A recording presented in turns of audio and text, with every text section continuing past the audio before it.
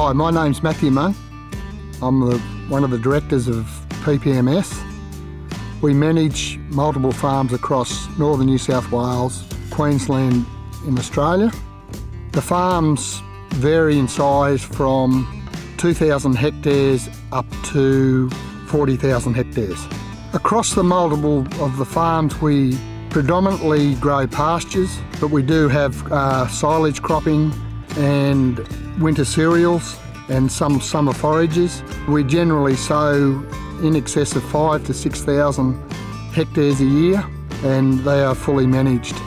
We have Case tractors, we have John Deere tractors, we have New Hollands. Our fleet all have Trimble, so we can cross-reference paddock data from machine to machine. Trimble Technologies has made it easier for us as a business to particularly track and measure the data for labour costs, product costs, fuel costs. The quality assurance is extremely important as we're in livestock operations, so we have to have a QA system to record all our applications.